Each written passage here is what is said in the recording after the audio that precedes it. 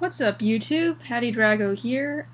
Usually I would be doing a top 10 video this time around, but something popped up yesterday, so I thought a YouTube announcement video would be more proper, as I'm preparing to overhaul the YouTube channel and make it a bit more different. I've joined the Smosh Games Alliance that just got reinitiated yesterday. Reinitiated yesterday. Joined them.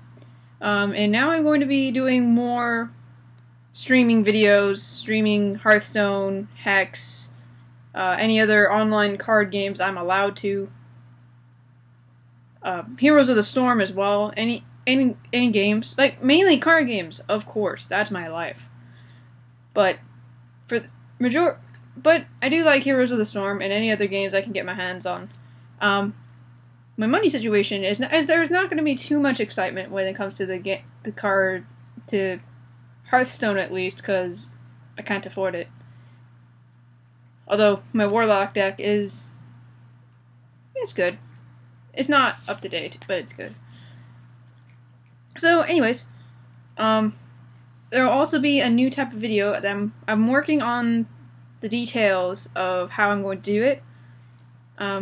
It's going to be card game history videos, where every so often, maybe twice a week, maybe once a week, I'm going to have a video and show you guys a card game you might not have heard of, other than Classic 52, like the Bridge, Poker, etc. I'm not going to go through those, but Magic the Gathering, Yu-Gi-Oh, Pokemon, those are not the only card games out there.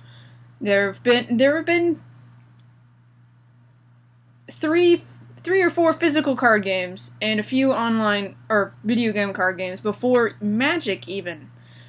So that's a lot to talk about already, and not even getting to Magic the Gathering yet. So I'm going to go through the big ones, not first, but I'm going to go chronologically and show you guys all the history of card games. Any of the history I can try to get.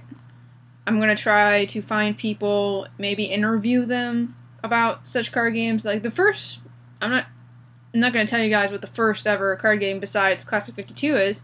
Leave that for the first video.